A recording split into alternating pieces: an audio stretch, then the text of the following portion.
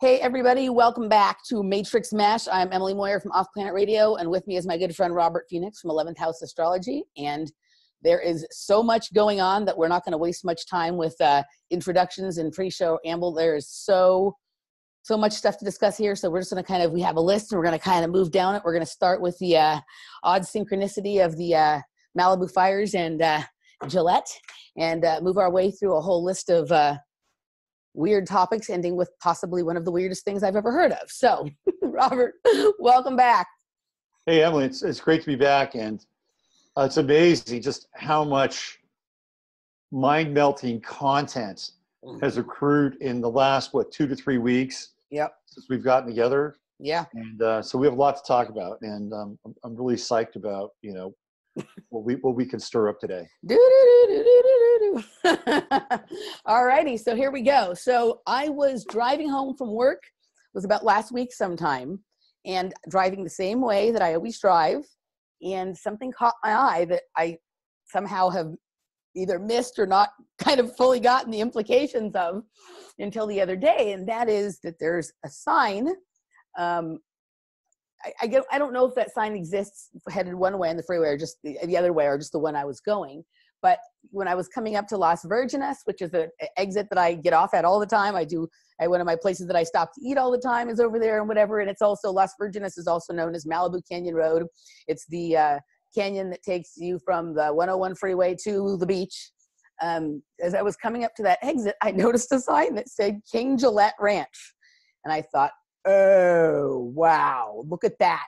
I thought this is some serious Ole Damagard territory, right? Where they leave the clue of what the next sort of event or hoax or psyop or false flag will be at the last one, right? So we had these Woolsey Fire that led from Chatsworth to Malibu that I at some point will say all the things I have to say about, but that time is not now because that one is a super interesting one.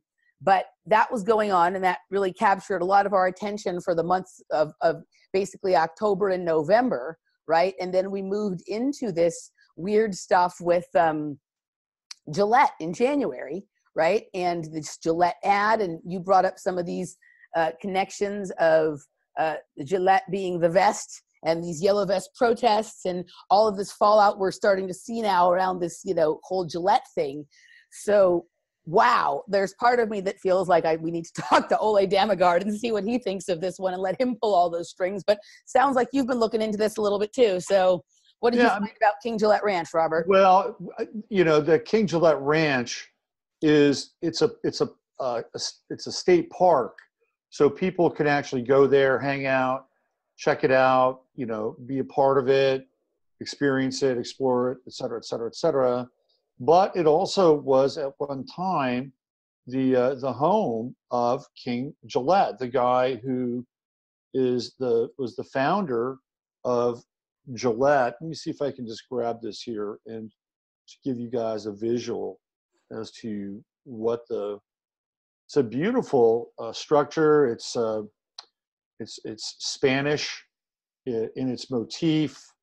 I'll give you a visual here. Let me show you what it looks like. It's a really, really beautiful structure. It's, I guess the equivalent would be something along the lines of, where Henry Ford lived in Florida, right? I mean, it'd be very similar in some ways. So this is one part of Gillette Ranch. It's also kind of like, his San Simeon. This would be kind of the Hearst his version of the Hearst world. Right. And so it's intact. Of course, there was no fire there. And one of the things that we talked about last time was how King Gillette was a 33rd degree Mason. Right. He was also a hardcore globalist. And in his version of globalism, it was kind of a Fabian socialist model where theoretically the people were the ones that were in charge of this massive global corporation. So it's a strange fusion of having this overarching kind of system and which interpenetrates everything. Right. And it's the people who are all part of that same system. And in fact, he wanted to hire Teddy Roosevelt to be a part of this kind of new model. He was going to pay him a huge amount of money back in Teddy Roosevelt's days, which were the 1930s, to help, grow this model. And one of his ideas was to take Niagara Falls and use Niagara Falls as a source of power to generate this massive kind of global city, right? Yeah. So this guy had big visions, big plans, and it's also very interesting that his company was purchased eventually by Procter and Gamble, who have had a long history of being involved in very dubious practices in terms of their products, in terms of their images, in terms of their symbolism. Procter and Gamble was targeted back in the 1950s and 60s as being satanic. So the stuff that we talk about now has been around for a long time. Yeah, Procter and Gamble is also located just about there's or at least one of their headquarters or manufacturing sites is located just about 25 or 30 miles up the road in Oxnard from where King Gillette Ranch is. So that's, and also located between the freeway and the beach. In fact, I bet it would be interesting to check the line between Gillette Ranch and Procter and Gamble. Right, how many miles it is and all that stuff. Yeah. Yeah. So line they're both on. So we just wanted to kind of, circle back to this because it's interesting how we have the fires, and then right there on the precipice, on the edge of the fires in Southern California, here's King Gillette Ranch. And then we go into the Gillette Jean, which is still going on, by the way.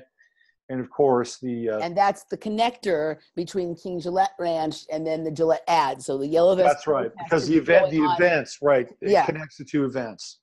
Absolutely. Mm-hmm. So it's interesting. It's very interesting to piece these things together. Have you looked at all at how much this has damaged Gillette as a company? I haven't looked at the sales figures, but I'm assuming it's damaged them significantly. When I was at CVS the other day, they were having a huge sale on like Gillette cartridges and power, kind of things. Because usually those things are really expensive, right? They're very expensive. I mean, having a huge sale on them, yeah. Shaving is one of the big scams, in our culture. So hi, Jasper. Jasper's decided to get in on. Yeah, Olivia's here. She's overlaying on her divine blanket on my bed, but so I just need to manage him to the point where he's no longer manageable. In which case, I have to do something drastic. Kick him off Mashup Island. Yes, a few weeks ago, Olivia knocked over a flower vase during a recording of a show. Bad girl. Right now, she's napping sweetly on the divine blanket. So I just thought it would be good for us just to start off and circle back because that's an event that's happened. You were the one that noticed it, and maybe I'll send this over to Ole Damagard. Maybe have a conversation with Ole Damagard or something. That'd be very interesting. Yeah, just in terms of the location. I like Ole. He's I've never met him or spoken to him, but he seems like a decent guy, and I could kind of give him the full download on some of the other stuff behind the Woolsey and Malibu fires and see what he could dig out with that, and if that's any connection to some of this further. It'd be interesting to see if I'm of the opinion and suspicion that there is either a base that extends from where Woolsey Canyon starts in Chatsworth over to where the end spot is in Malibu over there, either a base or that there's a high-speed train that connects two bases that are at both of those spots. Because at Woolsey Canyon and Chatsworth is where Rocketdyne and what's the other one? Boeing are. And then, where things ended up, over in Malibu, we've always heard a lot about that base over there kind of at the edge in Malibu. And I wonder sort of what King Gillette Ranch has to do with sort of that. It might have something to do. The other base that people talk about is the base on Catalina Island. Yeah. Well, yeah. I know someone who's been spending a lot of time going out to Catalina Island and sort of. And I've actually heard there is an underground beneath the ocean train, right? Yeah. Well, I think it's the whole thing. I think it may just be one big one, all the way from Chatsworth, and may even extend farther than Chatsworth. May even extend to like the Antelope Valley, which is where a lot of these cloaked craft that are in the clouds emanate from. Right. Is this base over in Antelope Valley? So this could be almost one either continuous thing or different sort of hubs that are connected by high-speed train. Mm-hmm. Yeah, there's also, so my friend who's been going out and checking out Catalina, one of the things that Catalina is associated with that I didn't really know is like early creation of like certain kinds of audio. There was an audio studio there, right? Interesting. Yeah. And if you think about this, a lot of the stuff that goes on in bases and technologies that they use really has to do with sound. Mm-hmm. Right, that's part of how they're controlling people too. Totally how they're controlling people is light and sound, obviously, right? So, right. What were they doing out there on Catalina Island? Yes. To this day, there's still not really cars or anything out there. It's like a very weird time warp. It's almost like that TV show The Prisoner. Mm-hmm. That was very popular. Oh, you got to see The Prisoner. Hmm. That came out in the 1960s, 1966, 67, and it's with Patrick. What's his name? Patrick. That's not Patrick McGowan. Patrick. I always get it confused with Patrick McNee, who he's related to, who is in the Avengers. Hmm. Anyway, it's a really kind of groundbreaking. Both The Prisoner and The Avengers were hidden in plain sight. Mm-hmm. TV shows that were produced by the BBC. Okay. So Patrick McGowan is great. He's a great actor, and he's been in a ton of really interesting films. Mm-hmm. And in fact, if you've ever seen the movie Scanners, he plays the doctor in Scanners. The whole movie Scanners is connected to McGill and all the mind control. Totally. Stuff, Yep. Right. Mm-hmm. So anyway, getting back to Catalina Island, there are two things that are, I think, of interest. This whole train thing that you're talking about. Yeah. Now, supposedly, there is a one-way rail system. Now, it may be a bit different than some of the military trains, mm-hmm. but supposedly there's a one-way, like Mach 3 train system that goes all around the world in one direction, right? Mm-hmm. So you can get on in Washington, D.C., and you could be in California an hour later or something like that. Yeah. That's how fast it is. So I'm not sure if the Catalina experience or the Catalina Express is connected up to this train, although it could be because it does have to go underneath the ocean, right? Yeah, there's very interesting train tracks and activity where Woolsey Canyon starts in Chatsworth as well. Mm-hmm. It's running through that whole area. On the surface, and so it would make sense that you would make something underground that sort of paralleled what was on the surface, like just in terms of from what I understand, like the kind of thing that I understand both intuitively and in terms of other things I heard in discussions I've had with people that this train may be quote unquote like drive pod, like not a full train, not like tons of cars, like you get in your own little pod and you just scoot along on that, and it's sort of it's a That totally makes sense. And it may also use sort of space and time folding technology, whereas part of the way they're able to travel, it isn't just that it's so fast, it's that it folds the space between two things like a taco shell, mm-hmm. right? So like here's Los Angeles, here's Washington, D.C., where they're a lot closer if you fold it like a taco shell, so you fold space and then the time between the two are very short. I've heard that the technology of these trains is much like the technology in pneumatic tubes. Yeah. And they're really just traveling basically on compressed air.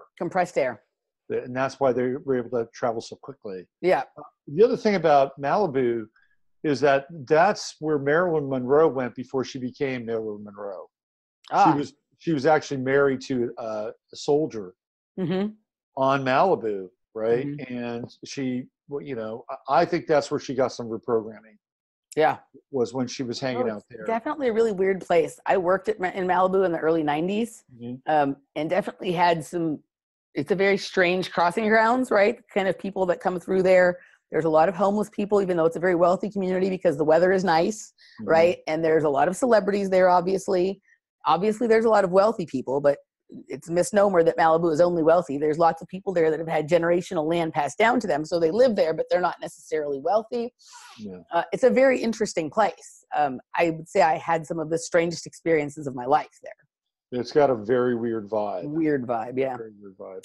It's also beautiful. There's people come from all over the world to check it out. So, yeah. And even the boat ride out there is great. It's a nice little boat ride. And then I had something else I was going to say about Catalina real fast. What was it?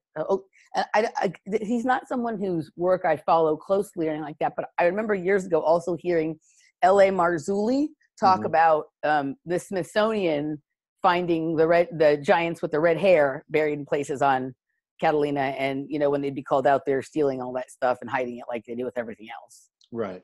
Yeah. So the giants. Why not? Yeah. If I was a giant, I'd want to hang out in Malibu too. Right. Great.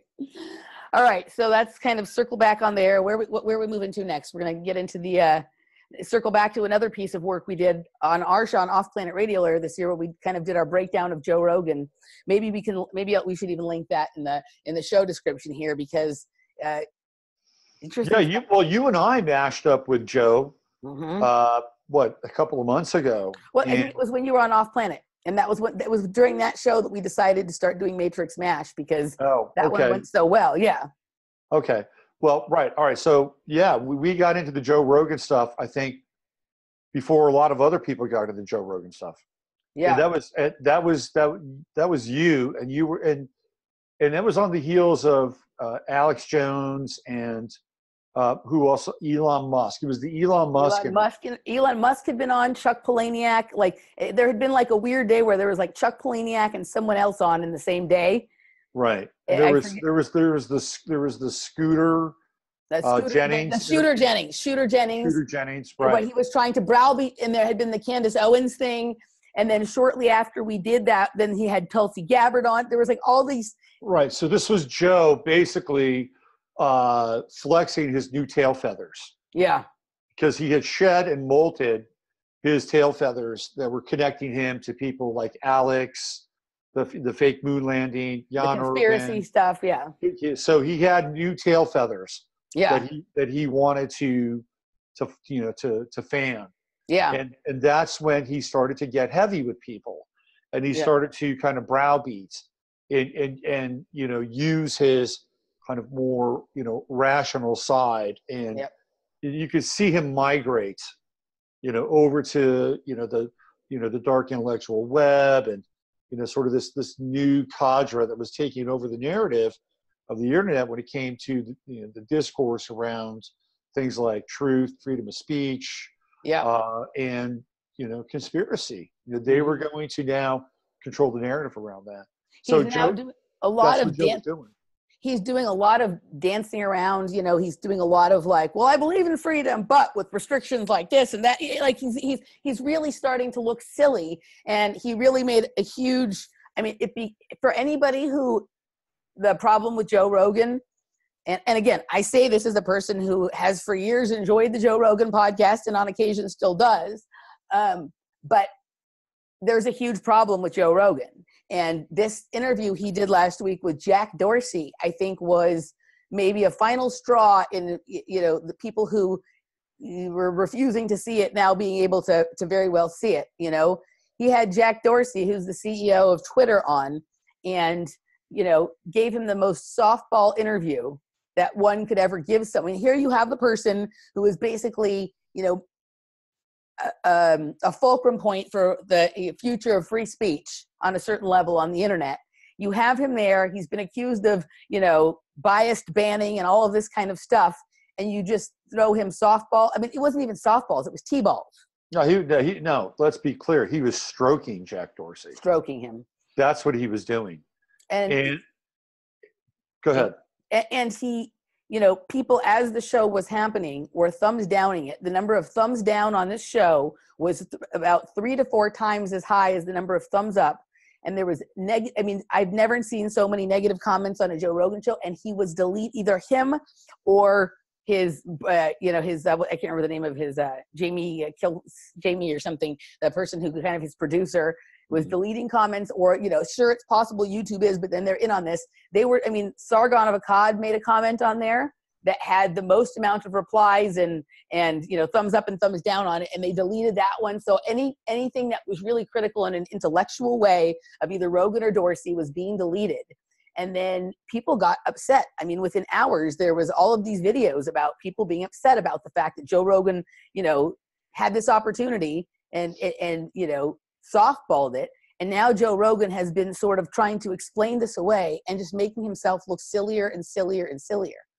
Absolutely. Yeah. So let's be clear. One of the reasons why he had Jack Dorsey on the show, and one of the reasons why he was so, romantic with him, is the fact that Jack Dorsey is one of the sponsors of his podcast. Yeah. And this gets into this whole realm of who is in whose pocket, who sponsors who, and where do they get the money from? What's the agenda? Because apparently there's Soros money inside of Rogan's podcast. Oh, really? Yeah. And these are claims. I hear people saying that, but I didn't know that there had actually been looking into that done. These are claims that Alex Jones has been making. Alex Jones, like 2 days ago, publicly came out and ripped Rogan in a really very direct Alex Jonesian kind of fashion. And he says, I don't hate Joe Rogan. I find him revolting.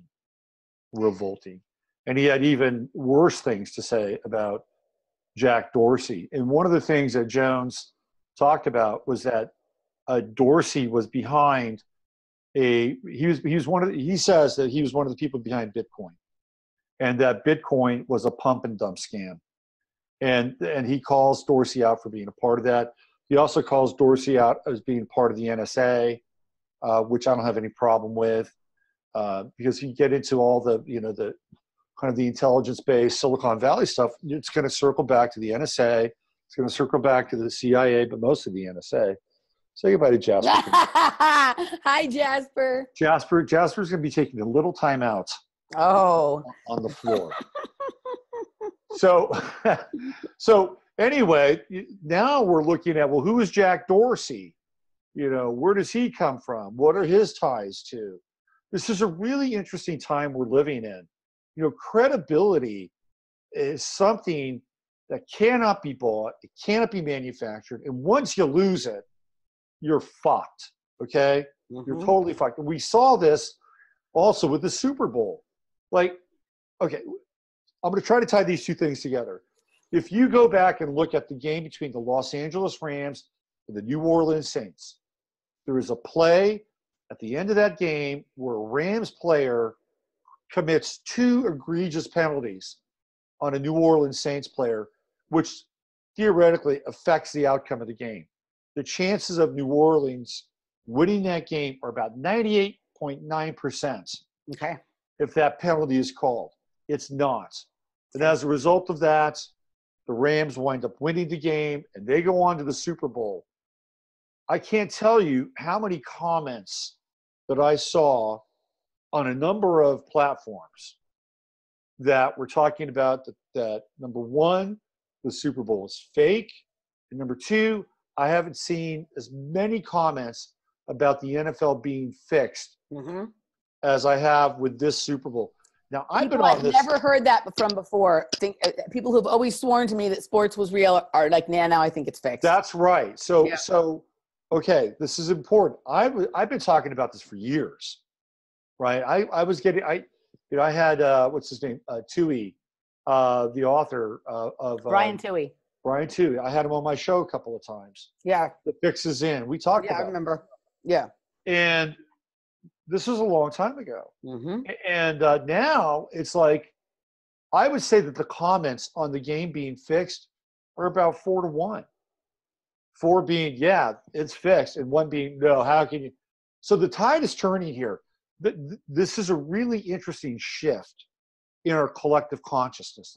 And I know that there are people at the NSA and a number of other groups that are watching how people are responding to what's going on, because the veil is being ripped away. NFL's fixed, fake Super Bowl, Joe Rogan, sellouts. He's kowtowing to Jack Dorsey, surveillance state. If you go down far enough, right? that's what's happening, and people are right? seeing this now. So, but listen to this. Okay, I'll actually finish your thought, and then I'll tell you Well, what that's it. That's all I want to. Okay, so listen to this though. So you have to remember here the history between Joe Rogan and Alex Jones and where it comes from, right? So I was talking to a table at my work last night. I overheard them talking about Joe Rogan, and these look like total normies, and I could tell by some of the things I brought up that they were, although they found everything I had to say fascinating. They were actually at this point sympathetic to a certain level with Alex Jones, right? And it just kind of, not that I haven't thought about this before, but think about it like Joe Rogan is doing with Jack Dorsey the same shit that Alex Jones is doing with Donald Trump, right? I think they're being controlled by the same handler. Could be. I think Joe Rogan and Alex Jones, I don't know if they're consciously aware that they're in on this together or if they're both being manipulated, and it's possibly by that CIA agent that Joe Rogan has on the show, right? Because think about this. The nexus point, right, where those two sort of come together is around Sacred Cow Productions, right? Kevin Booth's thing that Bill Hicks was a part of. Joe Rogan had some association with that when he was younger. It's how he's friends with Kevin Booth, right? So is Alex. That's a common guest that they have both had on their show, at times, right? Alex Jones and Bill Hicks had that very strange time of crossing over where they were in at the Access Television and where they were covering Waco, right? And it seemed that, as Bill Hicks's health and life declined, Alex Jones suddenly kind of appeared and picked up. And I'm not of the opinion that Alex Jones is Bill Hicks, which I know a lot of people are, but I think that the controllers love that possibility in that story because there is something there. I read this book one time that a friend of mine who's a huge Bill Hicks fan had. It was like some kind of biography of Bill Hicks, right? And in there, it detailed this one idea that Bill Hicks had for a character. And that character matches exactly who Alex Jones is. Right. Exactly. So this is an operation, I actually think Bill Hicks is a pretty clean guy, and that's why he's not here, right? Mm-hmm. Clean in terms of like his intent, and maybe by the time he realized what he might have been caught up in, whatever, I don't know. But the connections between Hicks and Rogan and Hicks and Jones are, and that whole this is a sacred cow. This is something that you cannot touch. This idea that we're talking about here, that seemingly opposing sides are controlled by not only the same faction, but maybe even the exact same hand, right? Mm-hmm. Because I've not heard Alex Jones complain about the fact that Joe Rogan has that CIA agent on over and over and over again, right? Mm-hmm. The other thing, the thing that constantly Joe Rogan brings up as the problem with Alex Jones is his stance on Sandy Hook, right? Well, Alex Jones is, first of all, in my opinion, compared to stances that other people have taken in the alternative media, Alex Jones's stance on Sandy Hook is pretty tame, right? He did the same thing with Sandy Hook that he does with everything, right? He said that there was a false flag. Mm-hmm. He said that there was elements to it that were fake, right? He didn't go into some of the really, really in-depth kind of stuff that other people went into, which there's probably a lot of truth to some of these things that these other people went into. He was pretty tame on it. But Sandy Hook was really the one, like, that they set out to cause a really big kind of divide between certain kinds of people, and these people that think that things are fake and that things are not fake, and that saying that, people, dead children, right? That when they run out of things to divide the people, you go for the thing about, oh, but children died, right? Right. Like Sandy Hook. It's the capitalization of innocence. Right. So Sandy Hook is like Sandy Hook was the new 9/11, right? Absolutely. Sandy Hook is actually the new Holocaust, right? Because you're either a Holocaust denier or you're a Holocaust believer. And the same thing with Sandy Hook. Either you think kids died or you didn't think kids died. And if you think kids died, you're saintly. And if you didn't think kids didn't die, then you're some evil demon, right? And so here they have, that's what this whole thing is about. Like, that's Joe Rogan's big problem with Alex. Joe's known Alex for years and knows that Alex has stuff like this to say about every little thing that goes on. Why would this one be the problem other than this is that sort of big setup? Well, because it's the Maginot Line. You cross the line and you lose the sponsors. I mean, That's really what it's about. I mean, he had to sacrifice Alex Jones. Mm-hmm. And he's being sacrificed himself now. Well, he is, because he when you get into that sacrificial mode and it's done, look, we sometimes have to make sacrifices in our lives. Mm-hmm. That's just the way it is. Yeah. If you have a child, you have to make certain sacrifices. You know, spend more time with the kid, less time, you know, running around and getting high or you're partying or whatever. That's a sacrifice. It's part of the deal. Yep. So there are healthy sacrifices, Mm-hmm. but then there are unhealthy sacrifices. And those sacrifices, there's usually a price to pay for those sacrifices. And now we're seeing he sacrificed Alex Jones, and he's been sacrificed. He's been humiliated publicly he's paying the price because he's participating ultimately in a lie. Mm-hmm. And he's being sacrificed right now because he's being mocked and shamed, and for the first time in his career, really having people make videos where they're shaming and mocking and making fun of him, and not just for smoking pot and talking about Bigfoot.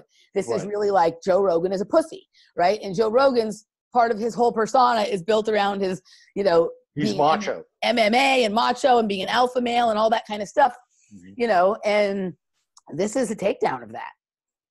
Yeah, I think so. You know, I don't think people could accuse Joe Rogan of being like toxically masculine. Right. Because he certainly doesn't come across that way in some ways. Right. Yeah. So you can't really go there and kind of lump him into that. But he's alpha. You can be alpha without being. I think he, yes, I agree. And I agree. And I think to a large extent, right, we're looking at like two models of people in the media or alternative media that have stood out for young men. And one is Joe Rogan and the other is Jordan Peterson. Mm-hmm.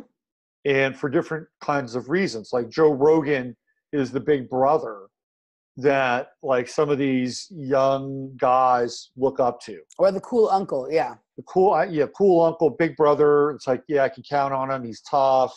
Yeah. He's smart. He doesn't take any shit. He's going to take me elk hunting. Yeah. Yeah, he's going to get high, you know. Yeah. And then Jordan Peterson is the father, the intellectual father that explains why it's professorial father. Right, explains why it's important to clean your room. Mm-hmm. So these two guys have had a kind of a two-pronged presence in the hearts and minds of young men. Mm-hmm. And now Rogan's being disassembled. Mm-hmm. And Peterson, I believe, is next. Mm-hmm. I think the disassembling process of Jordan Peterson is about to begin. By the way, we are planning a Matrix MASH special at some point where we kind of mash on some the different sides of Jordan Peterson. I think we should probably do that sooner rather than later. Yeah. So it's an interesting kind of model to look at in terms of, you know, male icons, how they've affected young men. Right. And, you know, to some extent in a positive way. And even the same thing could be said for Alex Jones in a different way. Like he wasn't quote unquote a male role model, but he was for a lot of people for a long time some sort of truth or you know, model. Right? Think of how many people. Alex is a Texan, right? Didn't take any shit, calling people out. You know, but when Alex says things that other people won't say, all that kind of stuff. Right, but you know, when push came to shove, and Alex had to defend himself, he folded. You know, he pussied out. He folded. Joe Rogan's going to fold, and I think Jordan Peterson may be slightly more formidable, but we'll see what happens. Jordan ultimately, I think he'll fold to you. Your sound just went. Oh, I don't know. No, you're there. You're good. Okay. There was something else about Alex that I wanted to bring up. Oh, yeah, it had to do with the money thing. Alex Jones he's been on the record, he makes $40 million gross with InfoWars. Wow. And that's selling an awful lot of supplements, don't you think? Mm-hmm. I mean, he also, I don't know if he gets, because he's syndicated on radio. Mm-hmm. Now, I don't know if he gets money to be syndicated, like stations are paying him for syndication rights. That may be part of his income stream as well. But he makes a shitload of money. Mm-hmm. And he's very upfront about that. So I think he's getting money from somebody else as well. Sure. It's just like, I mean, you look at like Joe. I mean, how Joe, I mean, remember back in the day when the podcast was still really good, how he would read the commercials online for like the Fleshlight and for his own supplements and things like that. You don't ever hear any of that on the show anymore, right? So they're not concerned with people buying stuff. These people who are his sponsors are all largely silent sponsors. Right. So what are right? they So it's about sponsoring? What's their pushing an skin in the agenda game? through what he talks about that will ultimately forward their agenda. This is about That's the not so skin in much the about game. selling products as it is about selling ideas. That's right. Yeah. Selling ideas, selling social movements, Yeah. selling a slice of culture, right? Selling, a certain level of control is cool. Yeah, but I think it gets into a much bigger territory about who's on whose payroll inside the alt media or inside, truth media, or however you want to slice and dice Mm-hmm. it. And I think there's a group, like, I don't think Nathan Stoltman's on anybody's payroll. No. Okay. I don't think Jake Morphonios is on anybody's payroll. Jake Morphonios has gotten awfully weird. He's gotten awfully mean and defensive and weird and yeah. But I don't think he's on anybody's No, I payroll. don't think so either. I could be wrong, but I don't Yeah. think he is. But you go up a few levels, now you're in the payroll world, Mm-hmm. right? And I'm not saying that he's on somebody's payroll, but how does Joseph Farrell make a living? Mm-hmm. Does he sell enough books to actually?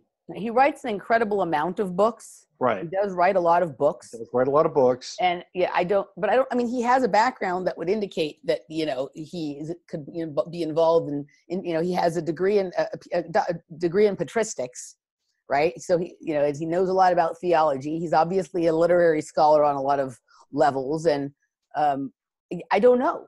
I just think at some point there's going to be another discussion about how people in this world that you and I are in at a higher level, how do they survive? Yeah. Who's paying their bills? Yep.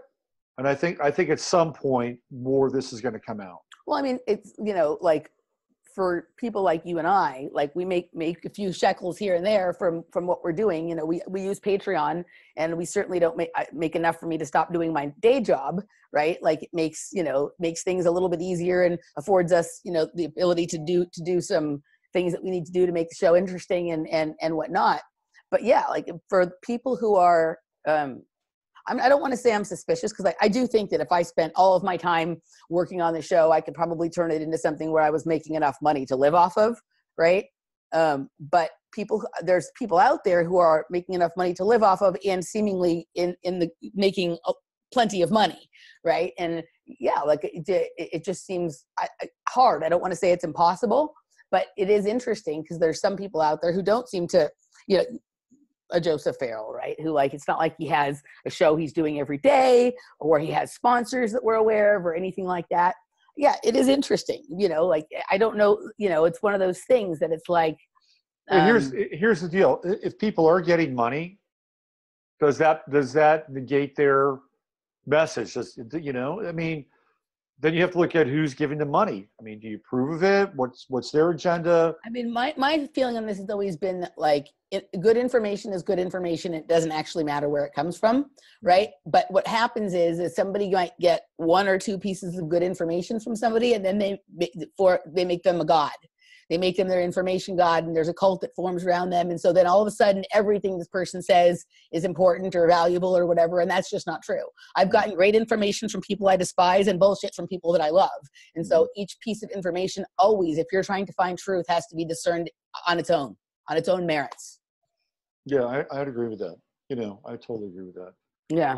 Speaking of discernment, you want to get into the Virginia thing? Yeah, I was going to say we had brought up sacrifice, so let's go into the Virginia thing. Oh boy, so this has been going on for a couple of weeks, and we have, like, what it's kind of turned into is this, like, overshadowing of the idea of infanticide with the much more important problem of racism. Right. Absolutely. Yeah. Yeah. And that's one of the seamy subtexts around this whole thing. Mm-hmm. We're having a different discussion, and the discussion isn't about slaughtering newly born babies, ritually slaughtering them. It's about, white man bad. It's like, that's what it's de-evolved into. I wanted to show you this, because there's some weird stuff with this. Okay. I found this one image, and just because people like Justin Fairfax and Ralph Northam happen to be Democrats and occupying the same general office space in the same building, doesn't mean they're really linked her together. I wanted to show you this.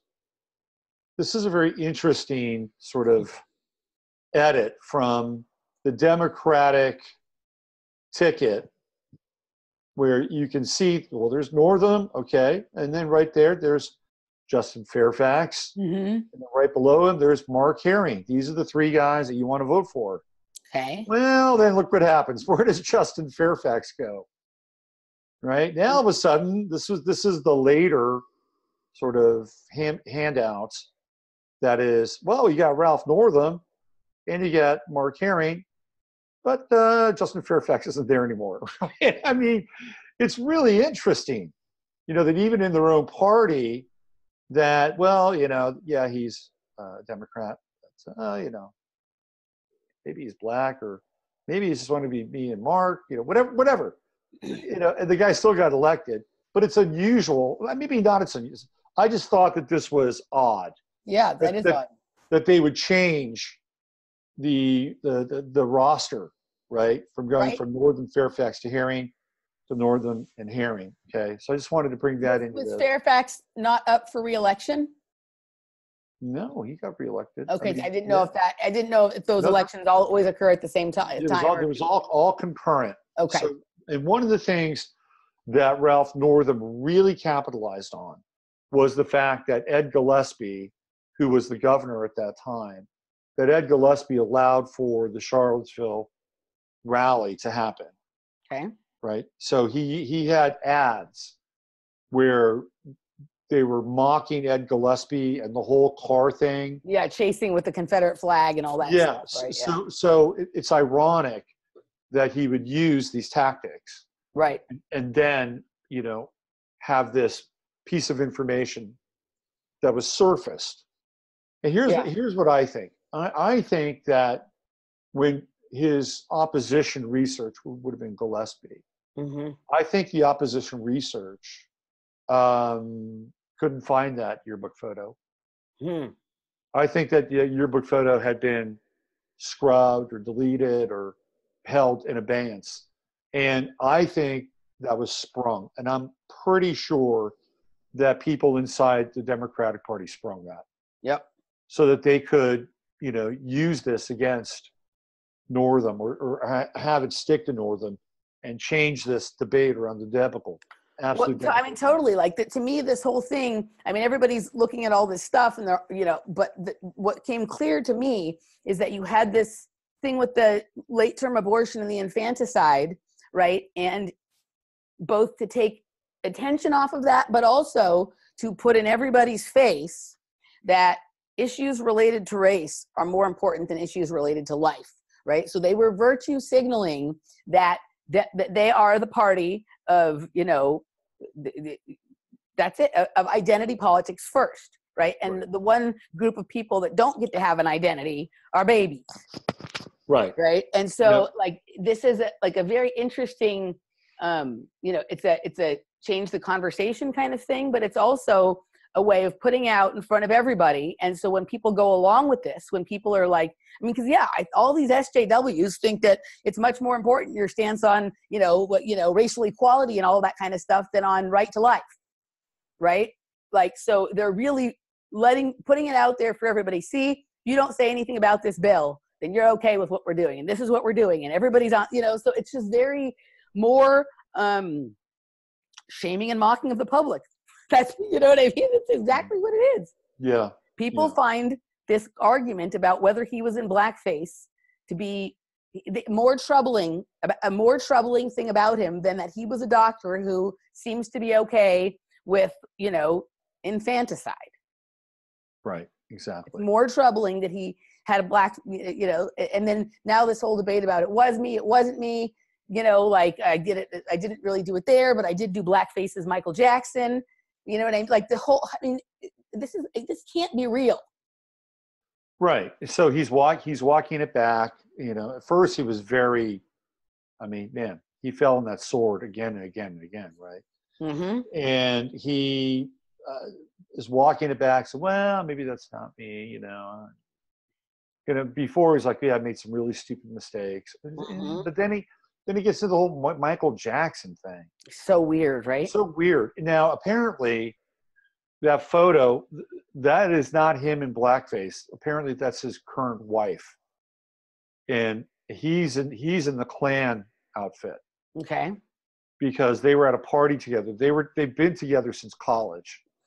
So apparently that was the two of them at a party. So that's not him. That's his current wife, and he's the one in the Klan outfit. Which, does it make it any worse? I mean, possibly. Yeah. So then let's go into some of the other things that are happening with this. We've got him, and now we've got this #MeToo thing with Justin Fairfax, right? And Justin Fairfax is being accused. Let me see if I can pop this up here. I'll give you a visual of him. Justin Fairfax is being accused by a woman whose last name is Tyson, and her first name is Vanessa. Okay? So here's Justin Fairfax. Wait, but I think the name Vanessa also means butterfly. Interesting. The name Vanessa means butterfly. That's kind of interesting. Some monarch programming maybe there. So here's the embattled lieutenant governor. Right now, the backstory with this is that him, and Vanessa Tyson had a long-term relationship. So when they got together, and she quote unquote forced him to perform oral sex on him, right? He forced her. He forced her. I'm sorry, my bad. Yeah. He forced her to perform oral sex on him. It's not like he plucked her out of the hotel bar and popped her a roofie.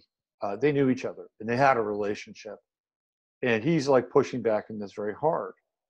And her attorney now is the attorney that represented Kavanaugh's girl. So, this is sort of in the hashtag, the Kavanaugh pipeline. Right. But it was the biggest deal in the world for the Kavanaugh situation. And this situation, it seems to be seems more there doesn't seem to be the outrage in the media. Right. But it happened at a specific time. When they had their incident, that was in 2004. Right. So why are we just hearing about it now? This is just 15 years later. Right. And now it's being brought up. Why? And you told me they were in a relationship prior that wasn't. They were in a long-term relationship. Yeah. So he's forcefully, denied what she's saying. Yeah. But the name is interesting, right? Her last name is Tyson. And you're into the name stuff. At Tyson, that brings up this image of Mike Tyson. Right. And there's also Tyson, Virginia. Tyson Square, Virginia. It's called Tyson Square. Yeah. And then Justin Fairfax. Fairfax is a county and a city in Virginia. That's right. Northam. There's Norfolk. There's all sorts of stuff like that, right? It's of the North. Of the North. So, but these are also all places in Virginia. But you were saying something that was interesting about the Justin Fairfax, Justin Fairfax. Right. There you go. Right. Or Justin Fairfax, we allow these things to happen. Justin Fairfax, right, or something like that. There's all these takes on it. The Vanessa Tyson thing is interesting because of Tyson Corners, Virginia. They do monarch programming in Fairfax, Virginia, in Tyson Square, Virginia. For some reason that I can't really fully explain to you, I spent a fair amount of time in Tyson Square, Virginia in my 19th year, my 18th and 19th year. Right. And when I would go there, I would actually stay with the woman who was the assistant to the Secretary of State. I think his name was Warren Christopher. Right? Oh, yeah. Right. Short guy. Really short guy. She was his secretary, and I would stay with her. Yeah. So then there's Mike Tyson, who, we talked about statutory rape, right? That's right. So Mike Tyson bit somebody's ear off. We don't want you hearing about this, right? Yeah. So Mike Tyson went to prison because he was in a hotel room at roughly 1:32 in the morning with Desiree Washington. In Washington. Desiree Washington? Desire Washington. So all these places are surrounding counties of Washington, D.C. That's very interesting. Yeah. And so Desiree Washington, she was not a minor. She's an adult. And she's in Mike Tyson's hotel room at 1:30 in the morning. Hmm. What do you think is going to happen? Right. You know, I mean, let's be real about this. So that sent Mike to jail. And he was not the same person when he came out. And when he came out, Don King got his claws in him and basically took everything from Mike Tyson. But there's association with Tyson, Mike Tyson, statutory rape. And then the other thing, when you think about a particular boxer, is float like a butterfly, sting like a bee. Right. Right. Yeah. Muhammad Ali. So there's a butterfly reference when you're thinking about boxing. And even though Muhammad Ali is a very different kind of boxer than Mike Tyson, they're like, they're thought of so differently, but they're two of the, most famous boxers of all time. Their own unique styles that were, not repeatable by anybody else, really. Right. Yeah, it's true. So it is, and boxing, right? This is what's going on. I mean, that's what politics is at this point. It's a sparring match. It's a boxing match. Mm-hmm. And we all know that a lot of these fights are fixed, just like the politics are fixed, right? And they're controlled, just like Don King controls the boxing, right? There's people that are controlling these political situations. It's very possible this is all dog and pony show, and that they're all, in on it together and being controlled. It's kind of like the Joe Rogan, Alex Jones thing. Yeah, you have to really consider that on some level, right? Because if you don't, you're not looking at all the particular angles. And then the third guy is this guy over here, and this is hilarious. And he's lieutenant governor, right? The attorney general. This is the attorney general, and this is Mark Herring. So you've got the guy from the north, right? Ralph from the north, and he's wearing a red tie, so he could be a red herring, right? Right. So he's a Mark, and then there's the Herring, and then you have Justin Fairfax. I mean, the names alone are just, they're. Do you remember on Golden Girls when Rose would talk about the herring circus? I have to say that I was not an observer. She used to talk about back in St. Olaf, and she'd talk about the herring circus, right? All the time. Guys, go back and watch all episodes. So maybe this is about to become the herring circus. Well, the one guy that you were talking about circuses and carnivals when you were telling me about it. About the Mark. Yeah, absolutely. So the one person that would stand to benefit from all this is a guy by the name of Kirk Roy. Because Kirk Roy, if all three of these clowns, Justin Fairfax, Ralph Northam, and Mark Herring, if they all bite the dust, Kirk Roy becomes the governor of Virginia. And he's a Republican, right? He is a Republican. Okay. And his Roy, of course, means king. Right? Yeah, I was going to say Roy Rogers, right? It's Royale, right? Royale. Yeah. So the king assumes the what does the name Kirk mean? My sister always talks about my nephew kirking out, like he's acting all like wild and retarded and whatever. Yeah, I don't know. I haven't broken Kirk down, but Kirk Roy would assume, leadership in Virginia. Crazy royalty. So he'd be the king of the Commonwealth, because that's what they refer to Virginia as the Commonwealth. Mm-hmm. So you want to shift gears and get into some of the Super Bowl stuff? So let's take the butterfly and move right over to the tattoo that either does or doesn't exist on Adam Levine. Right. So let's get into Adam Levine's tattoos. We'll get into some of the Super Bowl symbolism. Mm-hmm. And because I've got a number of Adam Levine pictures with his tattoos. So let me get into share mode. I have to go to the bathroom. So while you get into share mode, let's both hit pause for 1 second. 1, 2, 3, hit pause. Sorry about that, guys. Nature called. Anyway, so we're going to get into Super Bowl and what you got for us. Well, I just want to bring up a few images here with the Super Bowl. So here's Adam Levine. This is one kind of sideways image, because you can get a really clear, that's definitely a butterfly shot of the butterfly. Mm-hmm. But look at those eyes; it almost looks like an owl. Yeah, it's a specific type of butterfly. Mm-hmm. Yes, it's excuse me. It's got the owl image, and those aren't the only eyes plastered onto his body.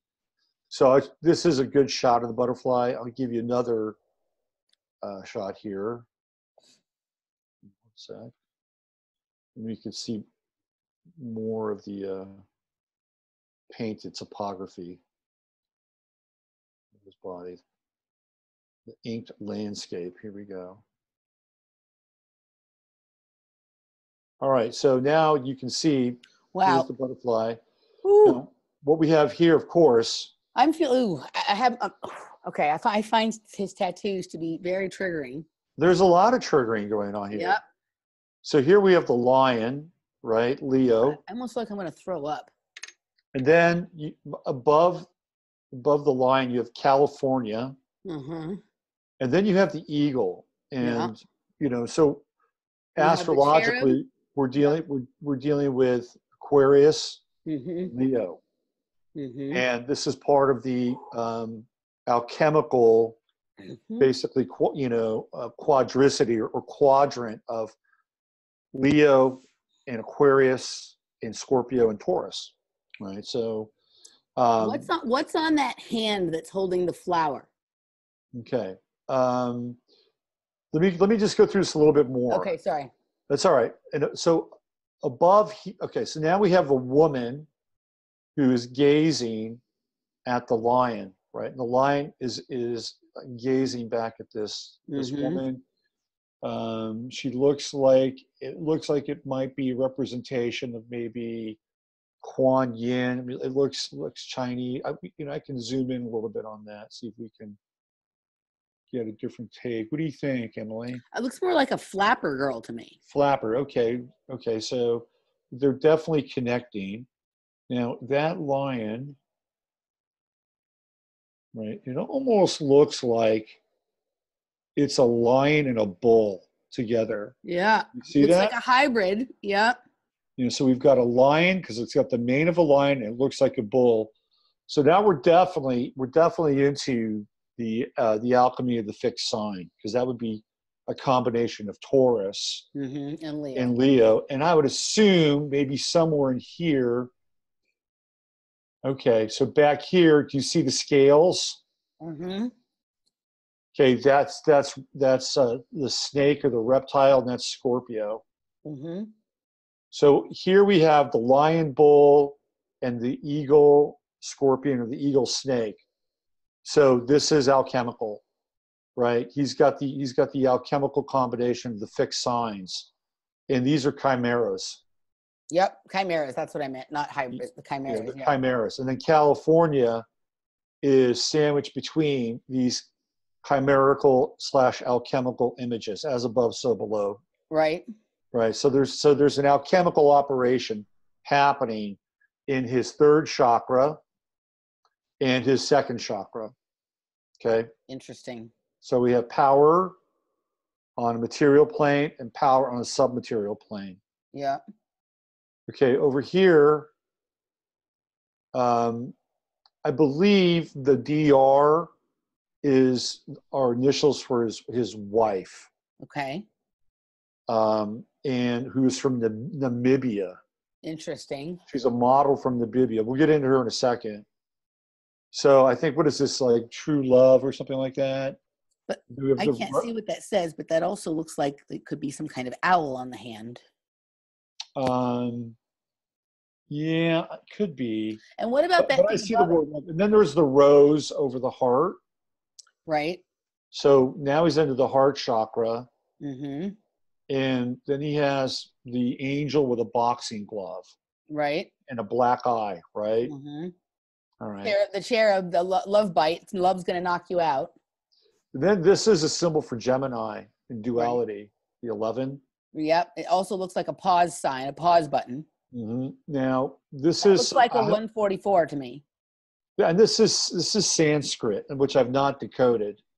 Well, it also looks like 144, and I'm thinking about the 144,000 from the Bible, right? That's correct. Yeah. Yeah, and there's a lot of discussion that goes on around that, and whether that was actually talking about people or a frequency or whatever. But there's the idea that there are 144,000 original souls, and everything else is just some iteration or copy of that, and that for those of us in like MK circles, we've talked about, is that sort of what these projects and programs are about, is finding the 144,000, original souls and trying to put a pause on them. So what they're here to do cannot happen, right? Like trying to put a pause on, if those people or those spirits or souls have come in at this time to, for some purpose or reason, and, programs are to sort of manipulate, take control, or put pause on their ability to access, what they're trying to do. So it's interesting to me that the Gemini, the duality, which is what... Duality, it's also the Twin Towers, right? Twin Towers, 11 is an interesting number, right, also. Yeah. So that's all very interesting. He has a lot of floral designs on his arm. But over here, we have the Eye of Illumination. Mm-hmm. With lots of rays. The sun is in there. Right. This is the all-seeing eye. Also like the outline of like an octagon, right? Or like there. So we have the all-seeing. So he's the eye has heterochromia, which is another characteristic of people in projects and programs. Interesting. Multiple colors within one eye. Mm-hmm. Interesting. Mm-hmm. So that's the tour. This is very interesting. It is. Somebody knew what they were doing here. The bird snake, that's like, so. Absolutely. It's Aquarius and it's Scorpio. And here we have Taurus and Leo. Mm-hmm. They're connected. And California is this place where this alchemical operation is happening. Well, he's from California. Right. And I think and it's double-sided. Like California is a really magical place, right? It's a place where good magic can happen. It's a place where bad magic can happen. All the elements are here for either. Absolutely. So if you go to his backside. Oh boy. I've got there's one. I don't want to use this one. There's another image I want to use. If you go to his backside, there's some symbolism here, but it also is an homage to his wife. So I'll show you. So here's the elaborate backscape. Mm-hmm. So we have 6 swallows that are surrounding this kind of tapestry, and the mermaid. So we have a mermaid here. Mm-hmm. With the skull. And so, yes, she's cradling the skull. And I believe the mermaid is his wife. Mm-hmm. Yep. You can see the facial resemblance. Yep. Okay. So, yeah, and the whole mermaid imagery is interesting, right? She's mythic and not real. She's aqueous, and she's cradling death, right? Mm-hmm. That's what she's doing. And the six swallows are interesting because Tom Brady and Bill Belichick won their 6th Super Bowl, of course, together, right? Mm-hmm. So if you now, not everybody on that Patriots team has won 6 Super Bowls, right? Okay, just Brady and Belichick. That's it. So you want to throw in Bob Kraft, maybe, right? So that's 6. So you have 666 with the Super Bowl, and you have 6 with the Swallows. I don't know what this is. Where? Is right here on the left, his left elbow. The guitar thing. Yeah, well, what the heck is that? Is that? Oh, it's a guitar. Thank you. It's like a guitar or ukulele or something. No, it is a guitar. I was looking at it from a different perspective. I was like, the guitar. I didn't see the frame. Thanks. Mm-hmm. So yeah, now he's got a guitar on his left hand or left arm. So I think a lot of the other stuff is kind of floral and sort of, there's wings here on his left arm. Anyway, I found and then he's got this if he could have just dropped his pants a little lower, he could have had a great product placement deal. Yeah. He's gotten quite a bit bigger. He's much more muscular than he used to be. He used to be very this guy, he used to be really skinny, but now he's worked out and he likes showing off his buff body. He's got a commercial out with one of these male fragrances. It's totally obnoxious. The Axe, yeah. Oh my God. He gets up on the roof and he's like. He's had that remember he was also in the, what's it called? The skin commercials. The, what's the acne product that they're always on TV with? Oh yeah. You know what I'm talking about. Yes. Yeah, the one that actually ruins your skin. but the one that has the Morgellons in it, I think. Oh, interesting. Yeah. Okay, so I have an interesting connection. I have two interesting connections to Adam Levine, one of which I cannot share at this time, but hopefully in the future I'll be able to share. Mm-hmm. And the second I will share, and that is that I was in about 3.5 years ago, I was in I can't remember the name of it, but there's like a Mexican and Asian fusion restaurant inside the Cosmopolitan Hotel in Las Vegas. And me and my dad were having lunch over there. And we were the only table in the restaurant at the time. And then someone sat down at the table right next to us, and it was 4 people. And 3, they looked like manager, crew, and someone that looks to me like Adam Levine. Right. And they all had, the credentials kind of around their neck, right? Looked like they were there for like a concert or something. I was, well, that's interesting. So I was, like as soon as they got up and left, I told my dad who I thought it was, right?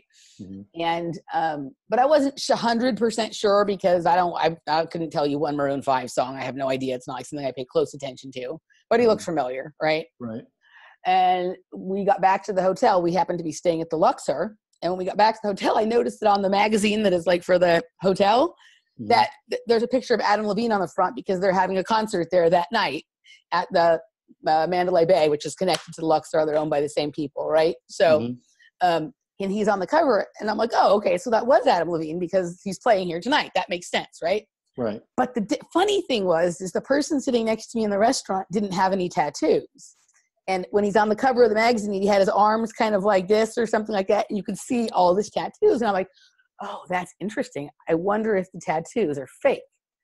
And this would go along with everything else. So here's what I think. I think he has like a frame set with his tattoos, like because I actually found images of his tattoos where it's just like his arms. So I think his arm tattoos and his back tattoo are probably permanent. I think the stuff going on in his belly, I think that might be temporary, and that he could be using that for whatever purpose, like he did. I mean, at this time, this was 4 years ago. This person, now it's possible that he has a body double, and that was who I was sitting next to. I don't, you know what I mean? I don't know. But this person looked exactly like the same person, and he did not have tattoos on his arms. So, he also is Jewish, and there's a lot of Jewish people who, think that's not good to get tattoos. I mean, that's part of it's a bad thing. Right. So, it dawned on me that the tattoos may just it may be entirely fake. He may have, something that he puts on just for shows or when he goes on tour or what, I don't know. Like, I'm not saying for sure yes or no. But this was an interesting experience I had. Of course, I had it in Las Vegas, which is a weird place of, it's an extra dimension of total delusion. Right. But I thought that was really interesting. So just like all these other things we've been talking about, like, fake situation in Virginia and the fake situation with Joe Rogan and Alex Jones and whatever, this is possibly another situation of, synthesis. I also, there's, you talked about there being all these commercials for robots or clone kinds of things during the Super Bowl. And, we talk about that in terms of celebrities too. And he's certainly not immune to that possibility. I mean, are we always seeing the same person? Right? It's true. There was a lot of other stuff going on during that halftime show. Let's hear it. Well, so one of the things see if I can find an image here really quickly. So Travis Scott is an interesting character. He's a baby daddy of one of the Jenner girls. I think he's one of the Jenner girls, Kylie Jenner. I get, I'm not up on that, but they have a kid together, and he's like the rapper of the moment, and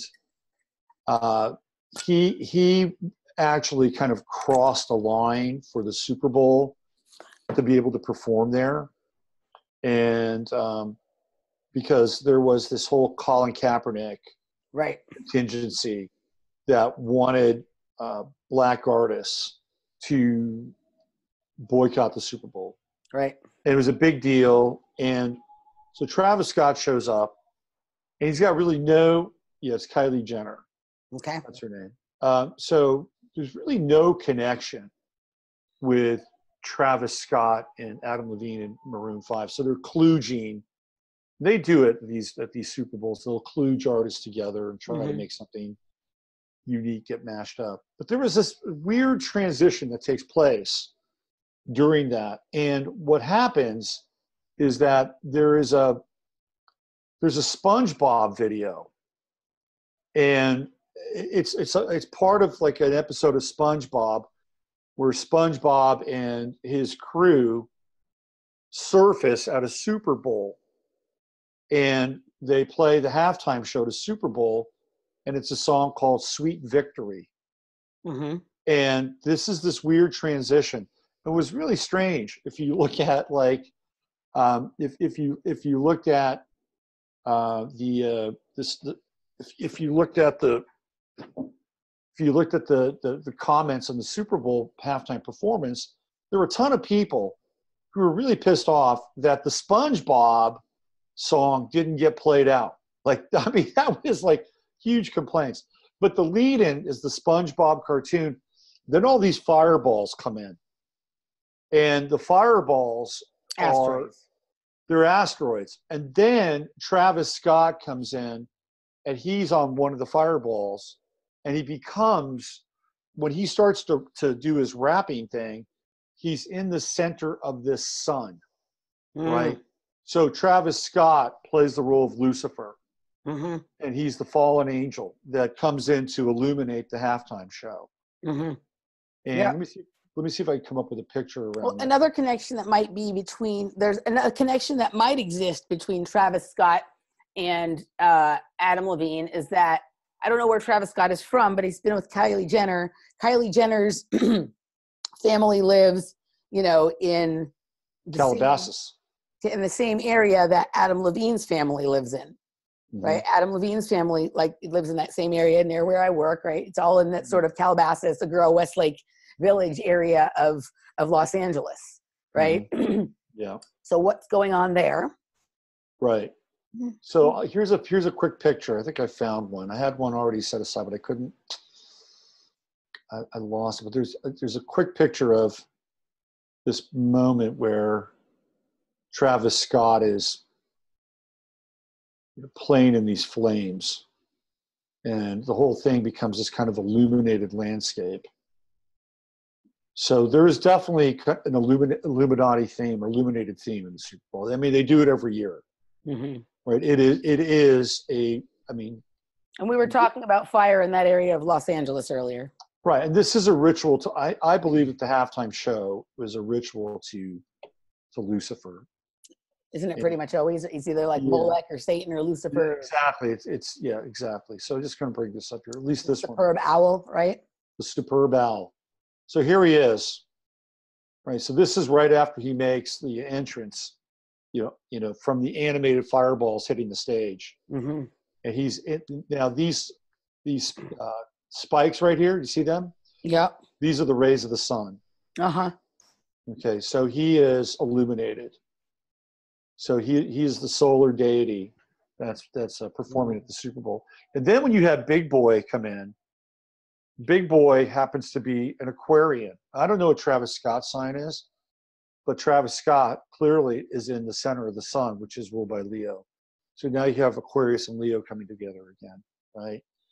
And Big Boy, his crew is called the Atlians, which are the aliens from Atlanta, right? That's their thing. So now you have, the asteroids, the fireballs, you have Lucifer, you have this alien contingency from Atlanta, which is the new Atlantis. Right. And then you have Maroon 5.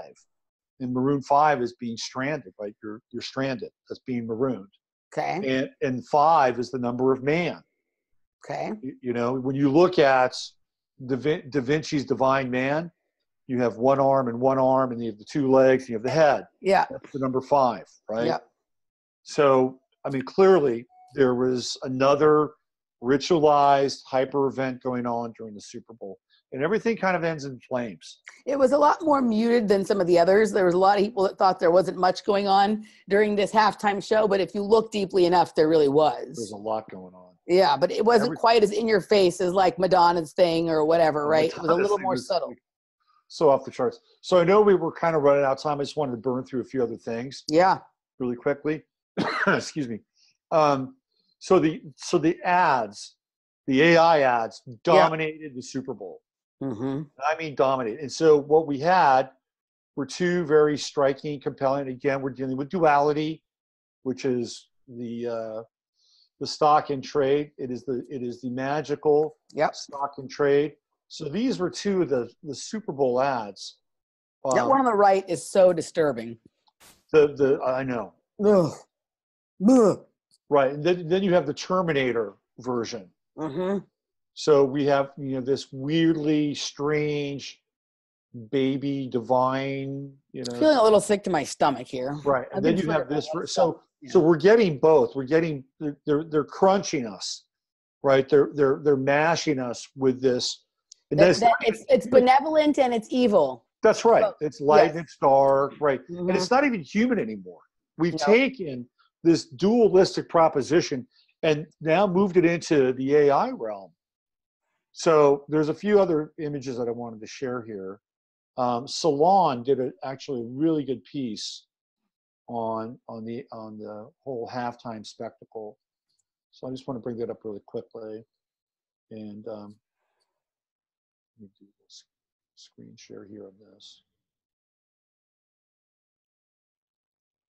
So this is from Salon, and the nervous laughter of the Super Bowl's robot ads. So basically, what's going on here is that they're building in a sense of apprehension with this coming wave of automation. Right. And they're getting people to kind of laugh at it like it's a joke, poke fun at it, but at the same time, they're tapping into kind of this existential sort of fear that people are starting to have around what can take place. Mm-hmm. So here we have those two images.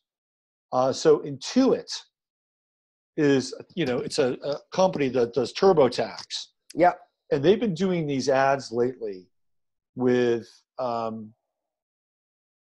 there's Simple Safe, right? And here's another one of the robot ads. This is I'm going to play this. I've got the sound down. So it's a very quick ad. This is the Michelob ad. The Michelob Ultra Super Bowl, which is short for the MK Ultra Super Bowl. There you go. Yeah. So here's the robots, and they're just outperforming everybody, right? It's like the guy hits a ball, and the robot just smacks the shit out of it. There was a Michelob Ultra ad, like this big banner that was on the right off the 101 freeway, also in Calabasas. That looked like it had Simone Biles in it to me. It was either Simone Biles or someone who looks just like her, right? Yeah. That was interesting to me. That Michelob is totally with this whole kind of thing. There's running in a lot of their ads. Right. This idea, I think part of the combination of this AI stuff, because there's a lot of things like that around the tennis as well. Like a lot of those first IBM Watson ads came around the tennis, right? Mm-hmm. So these are sports where they're starting to introduce the possibility of robots and AIs and clones and stuff. And I think this is two sports where we're seeing that, right? We talked about Tom Brady last time being, the football robot. But one of the things that also happened in the last several weeks that we didn't just talk about was that Naomi Osaka won her second straight Grand Slam title. And in her press conference afterwards, she talked about basically playing like a robot or being a robot. Right. And at first I thought, okay, I understood. Like if I was a gymnast, I know sometimes you go into like a dissociative mode. I took it that way at first. And then I started thinking, she has a history of having some of the most awkward appearances in press conferences ever, where it seems like she's trying to use certain words or terms or ideas, but doesn't actually understand what they mean. So it comes out awkward. Mm-hmm. Well, that's exactly what a robot or a clone or something that wasn't really human would do. Right. Mm-hmm. Yeah. Because, while they have intelligence, they don't have the same kind of, understanding of nuance and context, right? Right. So we have Tom Brady, Naomi Osaka being the victors of the two biggest sporting events so far this year. Right. And both of them have elements about them that are robot-like. Right. Yes, really quickly. You see this image? Yep. So this is an Asian woman who's part of the commercial. What do we think of with Asian? Like she's there for a reason. Right. We think of robots. We think of Japan and robots. You think of Japan, you think of robots, you think of people that are very, very perfection oriented, right? And Naomi Osaka's half Japanese. Right. And so what does she do? She's Haitian and Japanese. And Haitians are about zombies, right? She gets outperformed by the robot. Mm-hmm. So here's the Intuit ad that I want to play really quickly. So what's interesting about these guys in this Intuit, here's the little, the weird little robot baby comes to life, right? And this is his father. He's calling him daddy. It's bizarre. It's totally bizarre. And if you look at, let me just stop the video here. If you look at the three people, they've been in a series of ads. Mm-hmm. And they all are. The guy on the right is really weird. He's very weird. He's got really super long hair. And he almost looks like a woman. Right? Yeah. Like somewhere between a woman and a caveman. Yeah. And then the girl is always tough. She doesn't smile. She's a sourpuss. Mm-hmm. She's obviously super smart, cynical. And then you have kind of the soy boy, right, who's a geek. I mean, advertising's just getting really ridiculous. Totally ridiculous.